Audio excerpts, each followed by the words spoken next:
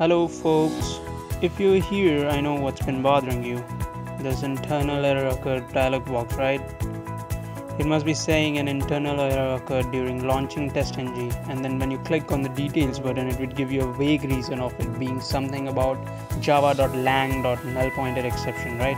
Well, I've been there too, hence I've decided to come with a video hack to help you how to get over the problem. Alright, let's get to it then.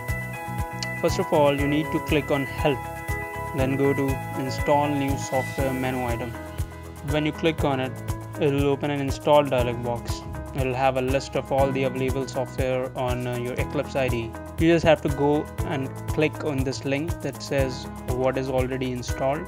This will show you an entire list of things that are installed. In the installed software list, you have to look for the file that starts with the name TestNGM2E Maven Integration Optional. Just go ahead and click on it and then click on Uninstall button. When you do that, a dialog box of uninstall details will open. Just select it and click on Finish. Of course, restart will be required, so just click on Yes. Once it restarts, you will be able to successfully execute your cases. I'll go ahead and click on the Execute button. This is the test execution, which basically opens Facebook website and grabs its title. As you can see, no error message was received this time.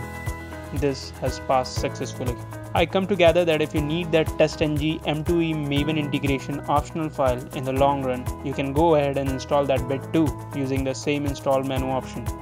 In the future, however, you wouldn't get that java.lang.NullPointerException error. So you're cool there. Alright, that's it from me. Hope you know now what's the workaround when internal error occurred during launching TestNG error. Make sure you like and subscribe our channel for more tips, tricks and cool hacks. You can also visit my website dumbitdude.com, where I keep adding different kinds of tech tutorials for the reading public. Thank you for watching. Have a nice day.